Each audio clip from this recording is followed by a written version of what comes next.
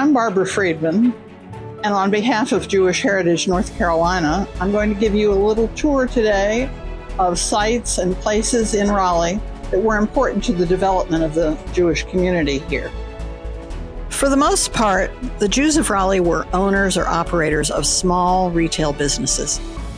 In the earliest days, there were peddlers, butcher shops, a dairy, and grocery stores. There were a number of musicians. Then came shoe stores, clothing stores, jewelry stores, furniture stores, pawn shops, junk dealers, manufacturers' representatives, salesmen.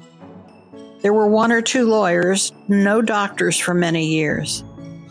Since Raleigh was a government and university town, there was no one predominant industry like textiles in Greensboro or tobacco in Winston-Salem.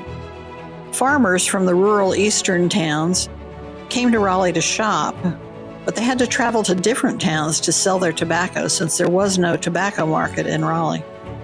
Nobody made a lot of money, and there wasn't a big difference between the poorest people and the most well-to-do. During the Depression, some businesses failed, and some people lost their houses. There were community-wide Jewish organizations like B'nai B'rith and the YMHA. Many Jewish men chose to join the Masons, and women volunteered with the American Red Cross and the USO. Young men went to UNC in Chapel Hill or State College in Raleigh. A few Jewish girls attended Meredith College.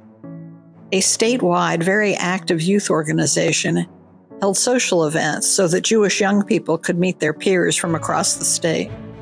Jewish men from Raleigh served in the armed services in both World War I and World War II.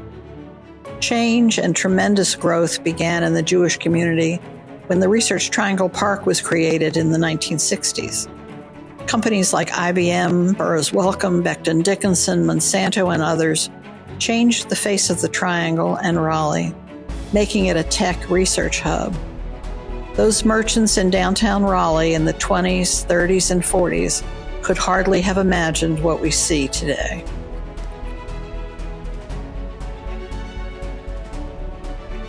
Our first stop will be Mordecai Historic Park. Mordecai Historic Park, which is part of the City of Raleigh's Historic Resources and Museums program, preserves the home of Moses Mordecai and his family, along with several other historic structures. This is the house where Moses Mordecai lived while he was in Raleigh. He came to Raleigh in 1807 and passed the bar exam and began practicing law. He married one of the Lane sisters, whose family owned this house. He died in 1824, so he lived here from 1807 to 1824. You'll notice, if you're familiar with Jewish names, that my pronunciation is unusual. Jews generally would say Mordechai or Mordecai. But in Raleigh, the family has been known for years as Mordecai. Today's generation of the family says the pronunciation was changed to sound less Jewish. The name also sounds like it might be Sephardic, but in fact, the ancestors of Moses Mordecai were Ashkenazic and came from Northern Europe. So they were very early, probably among the earliest Ashkenazic immigrants to the United States. The City Parks and Rec Department has tried very hard to maintain it every year with plants that would have been grown during the era when she lived here.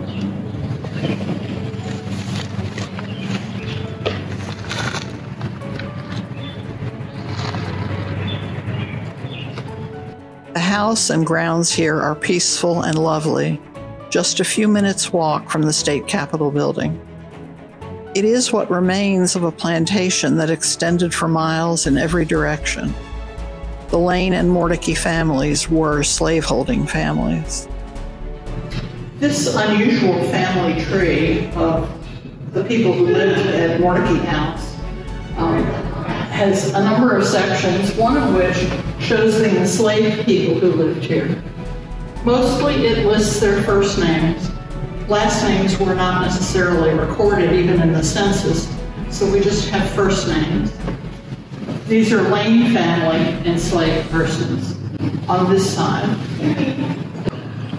Here's our Moses Mordecai, born in 1785, died in 1824.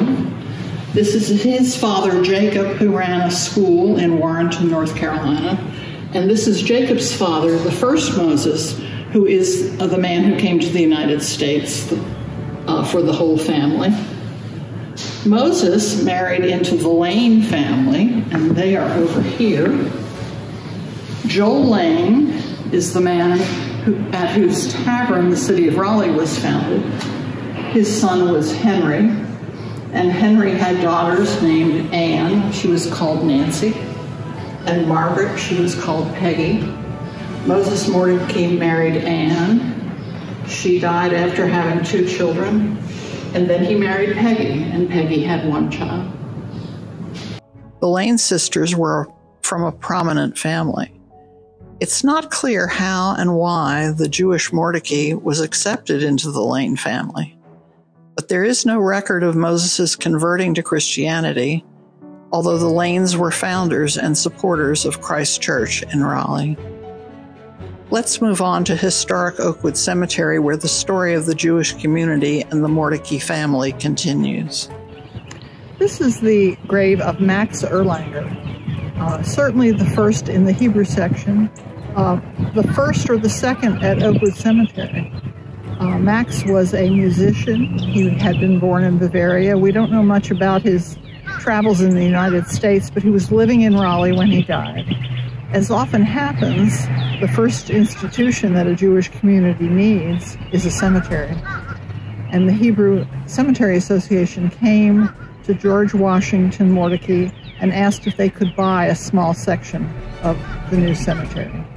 He agreed to that. They paid $218.75 for this plot of land, about 125 feet by 35 feet. And Max is the first person buried here. Many people noted at the time of Max Erlanger's death that George Mordecai recognized his personal connection to the Jewish community in agreeing to sell land for a Hebrew section. George was a practicing Christian and a stalwart member of Christ Church on Capitol Square. These are the graves of Michael and Regina Grousman, and Michael Grousman was the original leader of Raleigh's Jewish community. He and his wife were born and married in Bavaria and came to the United States. Michael Grousman was really the first leader of the Raleigh Jewish community. And if you look at Temple Beth Or's history, and if you look at Beth Meyer's history, you'll find that we both claim him as our founder. He was born in, again, one of the German states. He was well educated. He was able to lead the prayers. He was able to talk about the Torah and the Talmud. And he was the leader of the Jewish community. Many of the family names you see on the monuments here are gone from Raleigh. Rosenthal, 2 different families. Elias, Ettinger, Schwartz, Israel, Kaplan. They were very important in their day in the Jewish affairs of the city. Burials continued in this section until 1999. By 1912, the growing Jewish community decided it preferred owning its own cemetery, so they again purchased land, this time about 2 acres, and moved around the corner to Raleigh Hebrew Cemetery. To fund the purchase and maintenance of the new cemetery, families purchased family plots. Various sizes were available, 20 by 15 feet, 20 by 10 feet, 10 by 10 feet. The first funeral in 1914 was for Isaac Zielikson, only 48 years old, married to Annie and the father of 8 children. His name is on the plaque at the entrance to the cemetery as one of the founders. His wife Annie had to figure out a way to support the family, and she actually had a luncheonette on what is now Moore Square in downtown Raleigh. But Ike was a very popular citizen of Raleigh, and his funeral is described in the News and Observer in 1914. And not only were the Masons there, because he was a member of the Masons, and there was a Masonic service for him at Raleigh Hebrew Cemetery, But both streams of Judaism also participated in his funeral, and it's interesting to read the News and Observer's interpretation of the different streams of Judaism in that article. Over the years, the cemetery has been expanded twice, and in the next few years will be sold out. This cemetery contains the story of Raleigh's Jews from 1914 forward. The oldest section of Raleigh Hebrew Cemetery has the graves of the early merchants who settled in Raleigh. For the most part, they were merchants. In fact, I brought a friend here who was a historian who grew up in Wilson, and he looked at the various monuments and he said to me, "Barbara, this is like coming to Raleigh on a Saturday after tobacco harvest and going shopping," because he recognized so many of the names that he saw. Ellisburg's, Adler's, Neiman's, many other retail stores in downtown Raleigh where his family had shopped. Michael Grousman died in 1891, but by that time the Jewish community had actually shrunk a little bit. Some of the merchants had left town for larger cities like Baltimore, which Baltimore was really the center of the universe for Southern Jews. Many of them had immigrated through Baltimore and had family in Baltimore. And immigration had dropped off from the German states. But after 1905, the flood of immigrants began from the Pale of Settlement, from Ukraine, from Belarus, from Moldova, from Poland. And many of those folks ended up in Raleigh. Jewish people lived in all different neighborhoods in Raleigh. They lived in Boylan Heights and Cameron Park. Raleigh has a very well-known subdivision called Hayes Barton. Hayes Barton was not always available to Jewish persons who wanted to buy there because there was a restriction on some of the deeds. Some of the deeds required that the properties be sold to Christian families.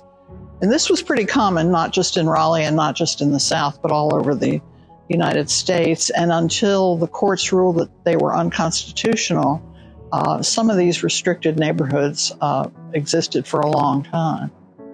This is East Lane Street in Raleigh's Victorian-era suburb, Oakwood.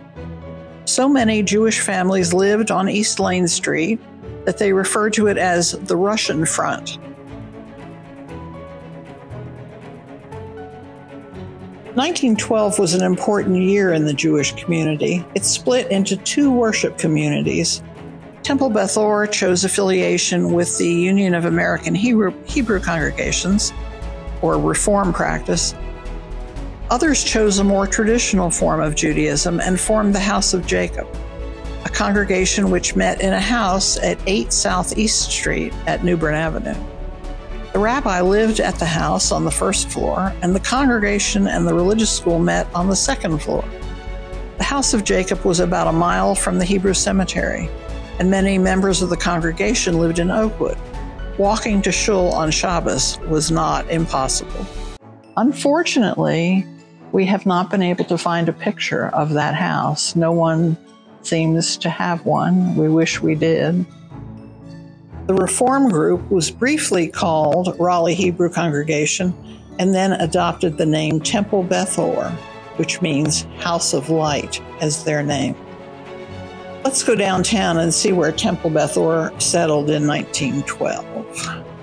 When Temple Beth Or was formed in 1912, it met on the second floor of this building, which had been built as a hotel, but in 1912 housed Rosenthal's grocery store. The congregation met there for 10 years before they built their own building on Hillsborough Street. This corner of Harkett Street and Wilmington Street was close to many of the businesses that Jews owned, and it was a prominent business address. Catty corner across the street was Goodman's, first a jewelry store owned by Oscar Goodman, and then a ladies' ready-to-wear store owned by his widow and daughter. Next to Goodman's were G&S Department Store and Pizer Brothers. A lot of Raleigh's downtown businesses were owned by Jews, and sometimes they put their name on the business. Goodman's Lady Shop, Heilig Levine Furniture, and Adler shoes, Ellisbergs. There were lots of those. But there were also some where the merchants didn't really want their names on the businesses. Vogue Men's Shop, G&S department stores, Dixie Pawn Shop, Reliable Pawn Shop. They were a little bit more concerned about not having a Jewish name on a business. I think they were worried about two things. I think they were worried that people wouldn't want to deal with them because they were Jewish, and maybe that they would be the targets for having their stores broken into or vandalized or damaged in some way. So they kept their name off the business. In the early 20s, when Temple Beth Or had grown to the point where it needed a building of its own, it chose a site on Hillsborough Street in a block with beautiful homes and churches. The congregation raised money for the new building by selling sandwiches at lunchtime, as Raleigh had few restaurants then. Since 1978, Temple Beth Or has been in Northwest Raleigh on Creedmoor Road. This building on Hillsborough Street was torn down in the early 90s, leaving its neighbor, the esteemed Char Grill hamburger stand, to deal with the office buildings that came along in the 21st century. Imagine on Yom Kippur, when you are not supposed to eat, having the delicious smells from the Char Grill waft into the sanctuary. It was quite an adventure. In 2012, Temple Beth Or celebrated its 100th anniversary, and we had a lot of festivities that year. And we collected a lot of historical material. And some of the photographs that were on display for our centennial celebration are in this case. And I wanted to point out one in particular. This is a picture of our ark in the sanctuary in its original setting in 1867 in Temple Beth El in Detroit, Michigan. The picture behind it is today at Temple Beth Or. But this means a lot to us because it indicates the continuity of the use of the ark and our happiness that the synagogue in Michigan let us use the ark. I am sitting in front of Temple Beth Or's Ark of the Covenant, the most prominent feature in our sanctuary and probably everybody's favorite. It was originally made for a congregation in Detroit, a big congregation in downtown Detroit, in 1867. In 1867, Detroit had enough people in a congregation to build this magnificent ark. And as far as we can tell in Raleigh in 1867, there was Michael Grousman and his family, and maybe a handful of other Jewish people. This beautiful architectural gem was built in 1948. The congregation adopted the name Beth Meyer Synagogue, House of Meyer, in honor of a donor, Meyer Dworsky, just as its predecessor, House of Jacob, had been named after a donor. Today, the congregation is affiliated with the United Synagogue of Conservative Judaism. When Beth Meyer moved from St. Mary's Street to Newton Road, congregants walked and carried the Torah scrolls to the new location in a beautiful and moving ceremony. Since that time, this building has served as offices for a law firm and several nonprofit organizations. Beth Meyer was here until 1983, when it moved to Newton Road in North Raleigh.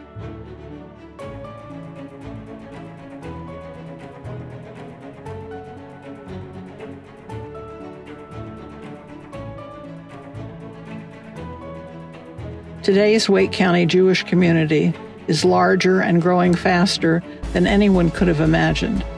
In addition to Beth Meyer Synagogue and Temple Beth Or, there are 6 other synagogues: Beth Sholem in Cary, Congregation Sharei Israel in Raleigh, Yavne in Raleigh, the Chabad Center in Cary, and the Chabad Center Young Professionals Group in downtown Raleigh. Hillel at NC State has 2 professionals and a permanent meeting place on Hillsborough Street. There are 3 Jewish preschools. The Jewish Federation of Raleigh-Cary is busy and dynamic and includes the Jewish Family Services Agency and the Jewish Community Relations Council. The Federation also operates the JCC, including the David R. Kahn Community Center, with athletic facilities and the location of kids' day camps. The North Carolina Museum of Art is home to one of the rare Judaica collections in a publicly owned museum. As Jewish Raleigh grows in depth and breadth, we remember our heritage as a community of immigrants struggling to make their way in a new country. We hope we can continue to be rewarded for our pursuit of the American dream.